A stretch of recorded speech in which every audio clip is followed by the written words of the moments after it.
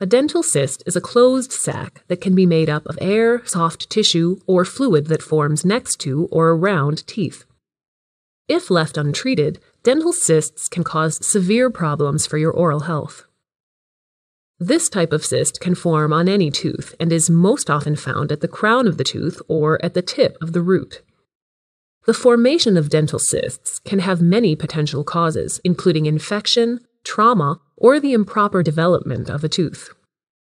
When a cyst initially forms, it is usually small, with potentially no infection present, often causing no pain.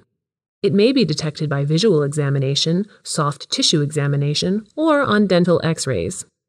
As the cyst expands, it can weaken the jawbone and press against the neighboring teeth, affecting their normal function. Additionally, if left untreated, it can become infected and develop into an abscess or pocket of pus, which can spread the bacterial infection throughout the body.